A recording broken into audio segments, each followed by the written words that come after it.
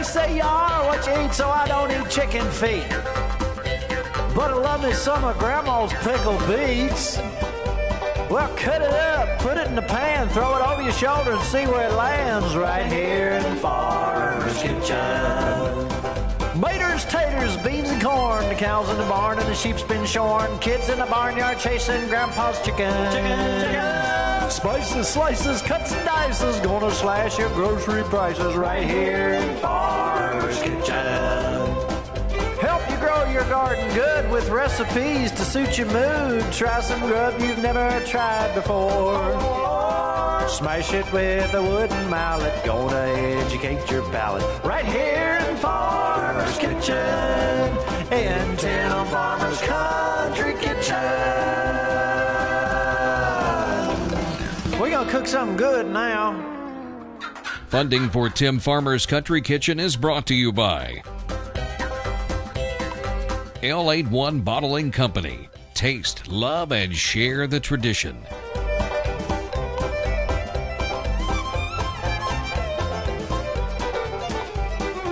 Harvest Energy Solutions. Harvest cabins when you absolutely have to get away.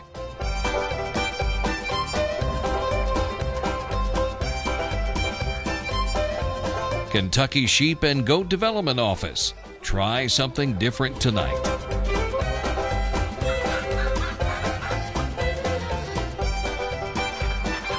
Salt Rocks, the flavor of life.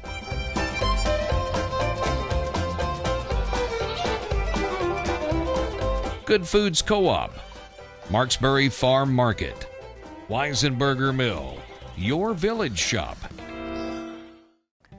Hello and welcome to Tim Farmer's Country Kitchen. Is that for me? It is. I want you to wear this up behind your ear. I'm not going to wear it. Okay, I'll hold it. You know what? We got a lot on our show today. We're going to move some fence into this pasture right here. We're going to open up some new areas Good for the grass. sheep with the movable fence. I can't just say sheep now because Yeah. we have the guys, Myron and Marvin, or what's the Milton. other one? Milton. Oh, excuse me. Milton. You named them. That's right. So anyhow, we've opened up this area with our movable fence, which all we have to do is really stick it in the ground, stomp it in, hook power up to it, and guess what? You've got yourself an enclosure that will keep your critters in. They're going to love this, too. We're getting new sheep today. Okay.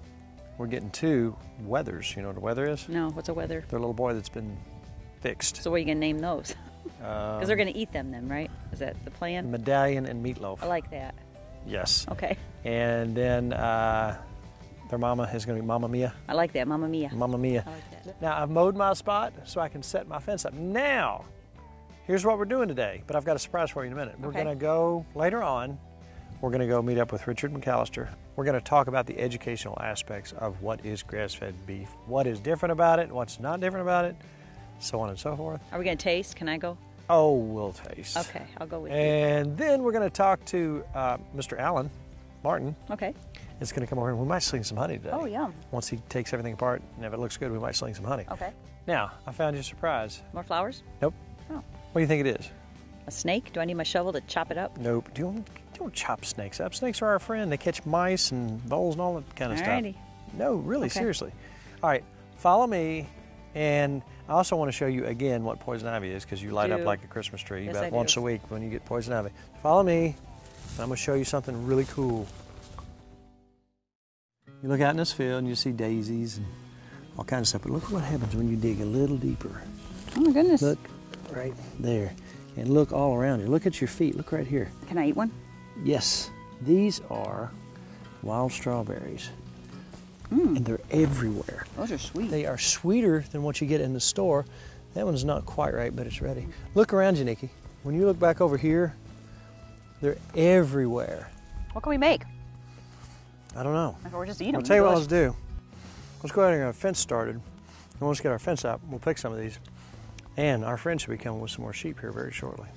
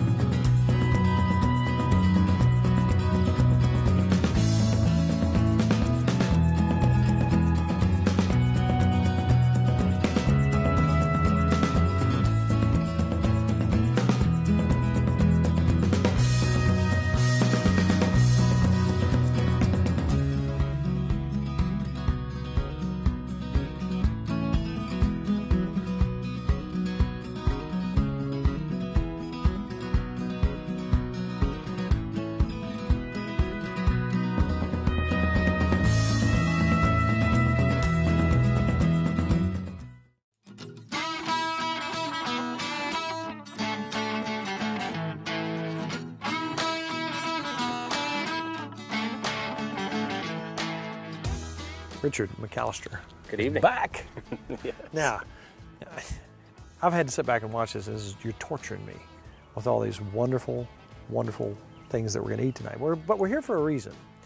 Our show's an educational show, and I get a lot of questions about what is this, what is that, how'd you do this, how'd you do that, why'd you do this, why'd you do that? So it's our job to say, when somebody asks, to do our best to find somebody to answer questions.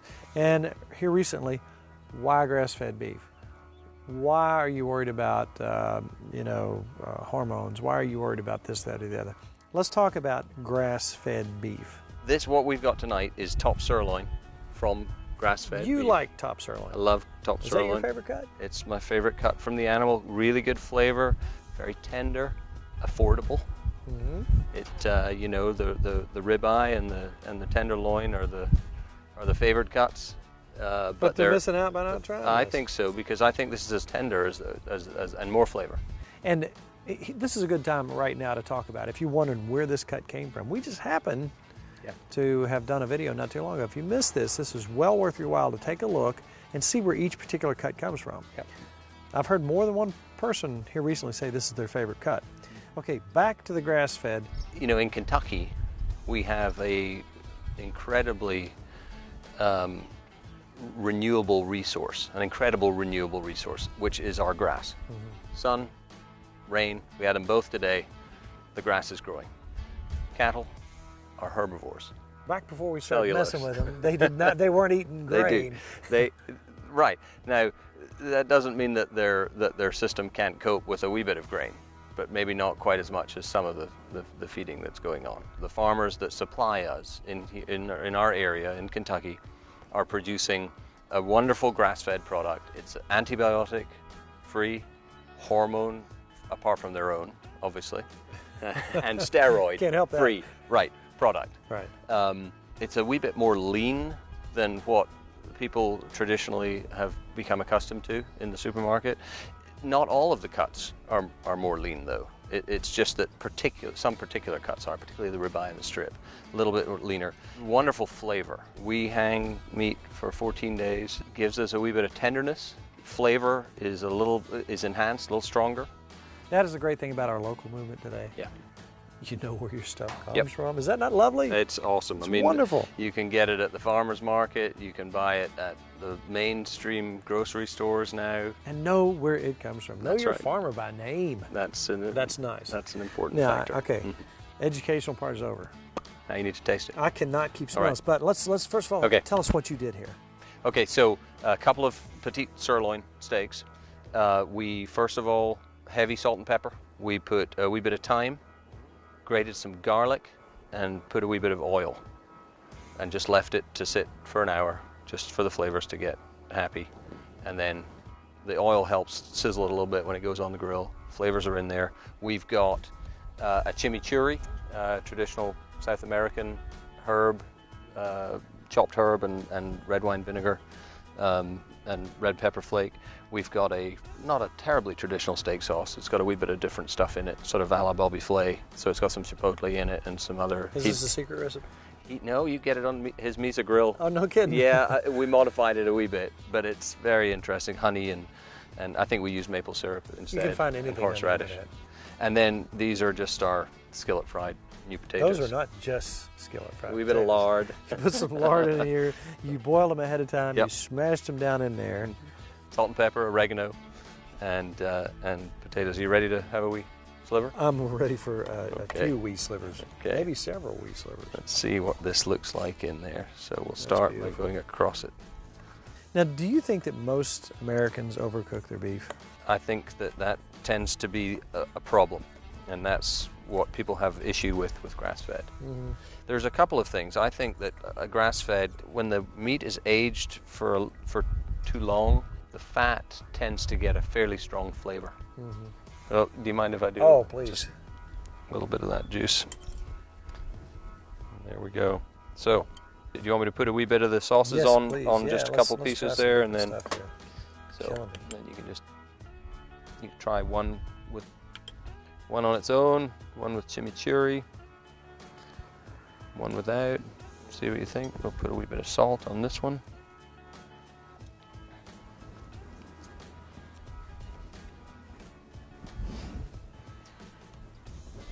Is it tender enough? It was beautiful. I love the chimichurri. That's our grass-fed beef that we like to play with on the grill. The key, again, for me, is to let it sit and rest for a little bit after it comes off that grill. But how do you convince somebody who says, I can't eat that, I see red, or I see blood, or I see... But it's a solid muscle group. There's no harm in, and you're searing all around the whole exterior of it. There's nothing in there that's going to do you any damage. Not a ground product. Now that's a different thing. The whole muscle group. Now I noticed Wyatt in the background. He's busy to be running around here, running around there, taking all these ingredients. What's he making for us tonight? He's got a skirt steak as well that we've got for some little tacos, and then we've also got some jambalaya in a Dutch oven, which again the crust you get with the rice. Now what do you call this fancy grill back here that you've got? Is that kind of a South American? It is. It's inspired by the Argentinians and the Uruguayans, I guess, where you have a main area where you burn your coals, burn your wood, your coals drop through, and you move your coals to whatever cooking area, whether it's a grill or the Dutch ovens, or we've got a yakitori style grill, which is the Japanese style. So we're doing a cowboy cooking segment. Where's your hat? Man, You forgot your hat. put it in the truck. It's not a cowboy hat though. Next time we do Dutch oven, you got to wear a cowboy hat. Okay. Thank you so much. It's been a pleasure. It's always as fun. always. Yeah. Cheers.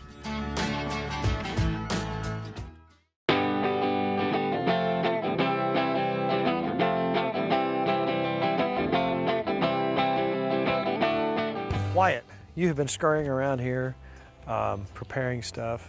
I was standing over here, literally drooling. Some of the stuff you were doing. Now, okay, this is like a cowboy cooking segment on steroids. Oh yeah.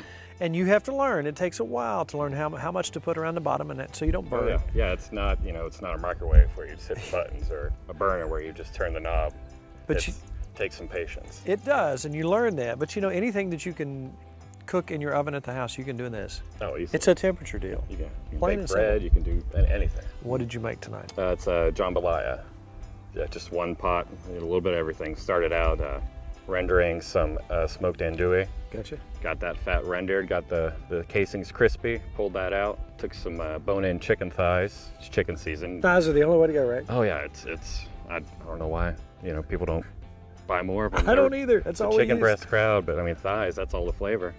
Browned the skin on those, removed that. So we got all the rendered fat from the sausage. The chicken skin's all crispy, you get some of that in there. And then threw some bay leaves in just to fry those a little bit, get that flavor imparted early. Started out with onions, a little bit of that, got those coated, let those fry, let the coals, let the vessel heat back up, dump everything in there, it gets cold, you're not developing any flavors that way. So once those got a little bit of color, added some celery, same process there, and then bell pepper. So what we did was the Trinity, big down, jambalaya, it's Creole cuisine, that kind of thing. So got those all stirred together, threw some sprigs of fresh thyme in there, a little bit more olive oil if you need it just to get them coated, because you have to fry it, you got to develop the flavors. Then we added the rice. How much rice? Oh, about 3 cups of rice for this size vessel. And got it coated in all the fat, got it fried, got it toasted, really started developing those flavors of the rice itself. Then we hit it with some Argentinian wine, some white wine we did to deglaze.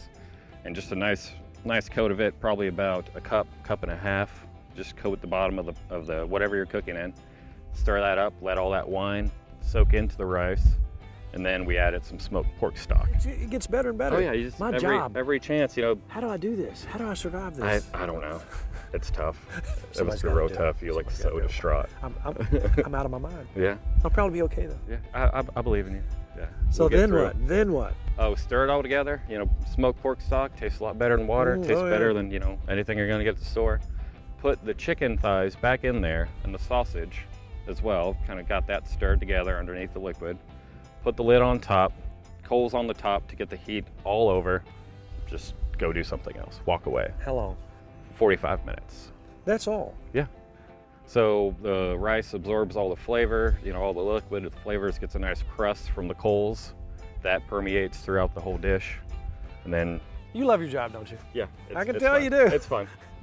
Now, I also saw you taking some When you say garlic bread, you typically think about somebody pouring butter and just put some Oh yeah, garlic people sauce. butter, garlic, and margarine. How do you do garlic bread?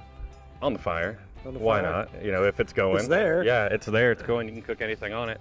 So took a nice rustic French-style loaf, a little drizzle of olive oil, got some char on it, then just rubbed it with a garlic clove. Really? That's all you need. That's garlic bread. Oh, that's garlic All bread. right, we got to peek at this. I can't. Hey, wait. Let me see that. Yeah? You know what I could do with that? I don't know. It's not quite October yet, is it? I don't need. I'm talking about when I catch a fish. I don't need it. Could you help me? Yeah. Get some duct tape. Yeah. I always got duct tape around. I like that. Yeah, I got duct tape in the trunk right now. All right. Back to the. Sorry. Oh, Yeah, not my, just yet. look at that. That's a work of art right there. So you can see the crust that developed along the outside. Oh. And all the sausage brown throughout. Oh. Chicken thighs.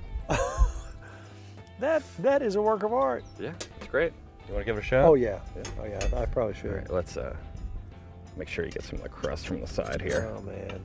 This same procedure could be applied to any combination of ingredients.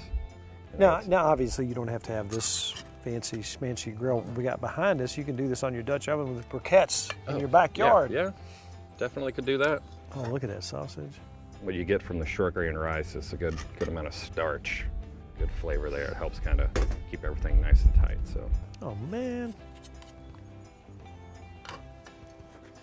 Can I? Oh, please. I insist. Look at this. Oh, look at that just breaking apart. Falls right apart. Look at that. I'm gonna try to get a little bit of everything on my fork. It's gonna be hot, right? Yeah, a little warm.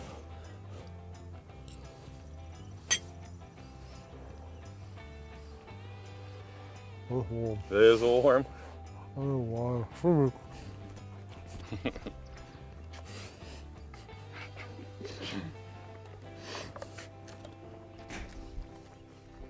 Skin on the roof of your mouth is overrated. Yeah. What do you really need it for? It's When you're hungry. Yeah. Just get in there. I knew better, but I couldn't stand it. You could not put that in front of me and make me not eat it. That was just mean. Beautiful. Thank you. Sun's still up. Yeah. Grill's still hot. Oh yeah, you can all day long. What else you got? Got some skirt steaks, do some tacos. If you have the time. Probably got the time, and I'll probably save just a little bit of space for that. Let's do that, but first let me take a couple more bites here.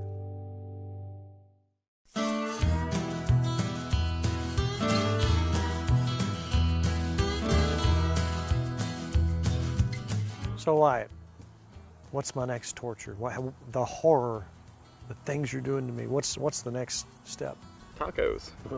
The inevitable off of the grill. You gotta have tacos. Now let's talk about skirt steak. Where does it come from? It's a flap meat, so it's kind of from the chest down on the beef, like a again, flank take steak. a look at our video we did on the processing of the beef.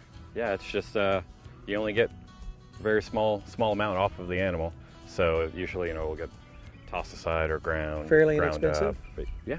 It's always easy to find. We did a rub and let it sit for a while. It was very simple rub. It was cumin, smoked paprika, salt in equal parts.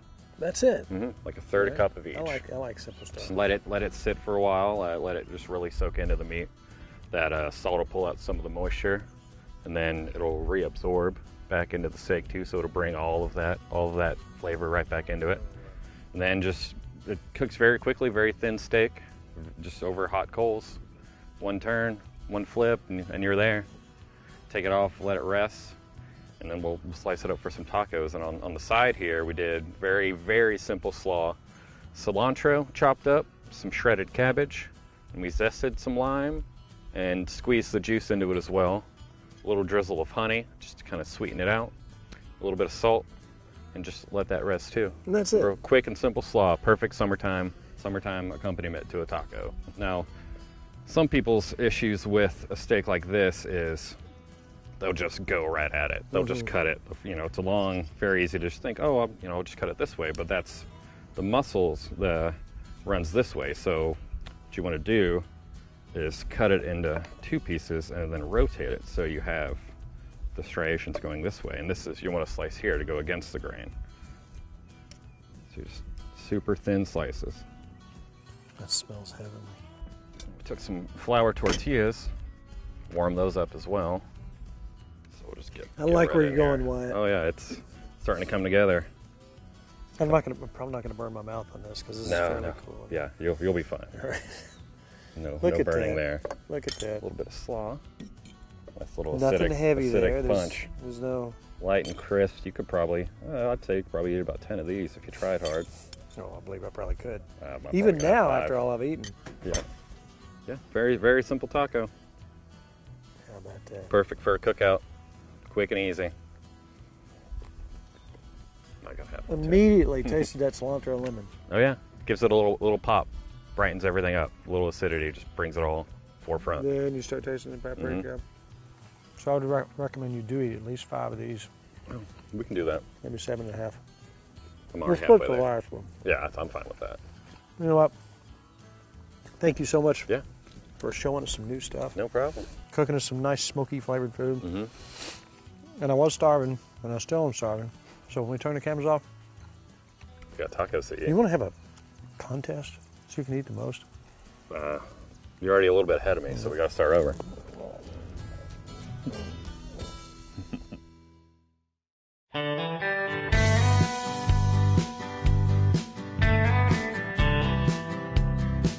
V-Dude's back, Alan Martin. What's going on, fella? You know what? We talked down here just last week, I guess it was. And I said, can we? Do we have we got any honey? And you said, We can do it. we can do it. I said we can do it. So as we sit here on the front porch, you saw the new sheep coming in. Mm-hmm. I think I've got some chiggers because we were picking strawberries and stuff like that. But you know, hey, it is what it is. So we're up here on the front porch today. What are we doing on the front porch? We're going to sling some honey. He brought his slinger. This right here is, you'll see this in a minute, but this actually turns this thing that goes around, and it slings the honey out Slings it out out. of the frame. Centrifugal force, basically. It's a 2-frame slinger. Tell us what you did today while we were chasing sheep around. Well, what I did while y'all were chasing your sheep today is I went down there and pulled the frames out of the super on there, got the bees out of them, you know, and brought another box to set the frames down in. So basically what we've got here is a box full of frames that are ready to be slung. Now that hive is a 2-year-old hive. Mm-hmm. Now we let them build up. They made it through the winter. Everything's good. They're bringing lots of stuff in, so they're good to go. We're not. I mean, they're not going to starve to death. No, they're good to go now. They're good. So I'm going to ask a selfish question: how long before I get more honey out of them? Well, at the time of the year it is right now, your flow is going to start slowing down right now. But you will get some. You should get another box, at least another box this fall. Wow. Now we talk about seasonal allergies. My allergies are bad in the spring and in the fall. I got them in the spring and I got them in the fall. This right here is the spring stuff. Spring stuff. Now in the fall, it's the ragweed that gets me. And they're going to be working that ragweed. Oh, yeah. So, I mean, this is nature's gift and nature's way to heal. Now, what are you going to do here? Tell us what we're going to do. So you're just going to... I'm just going to, I brought a fillet knife. Just take a fillet knife, lay it on here, and just cut these cappings off right here.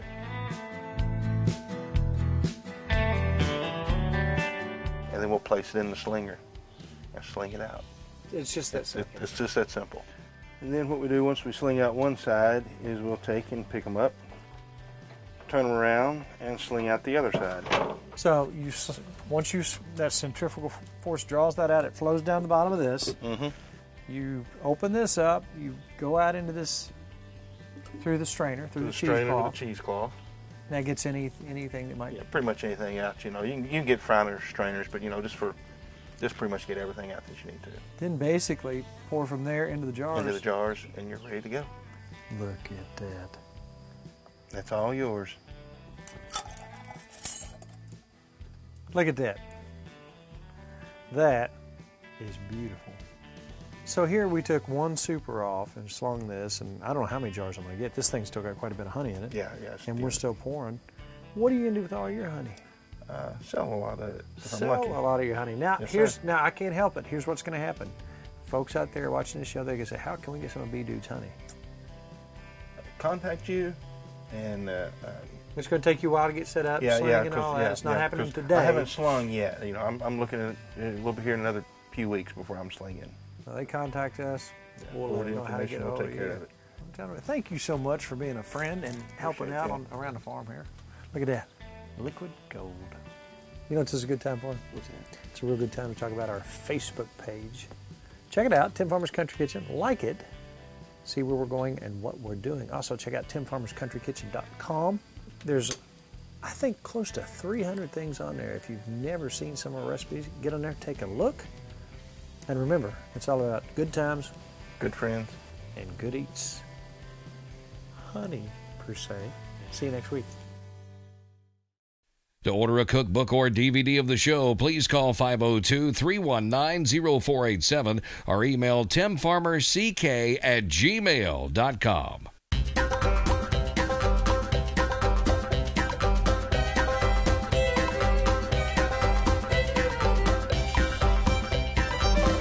Special thanks to Furniture World Superstore, Ken Cove Farm Fence Supplies, Tater Knob Pottery and Farm, Your Village Shop.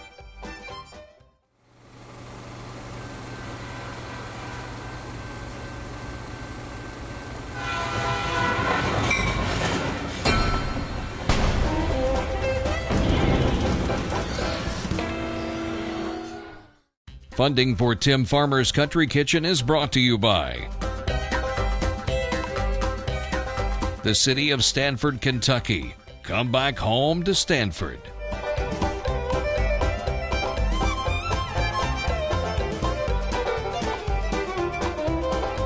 Woods Equipment Company has every tool you need to make working the land as rewarding as hunting it.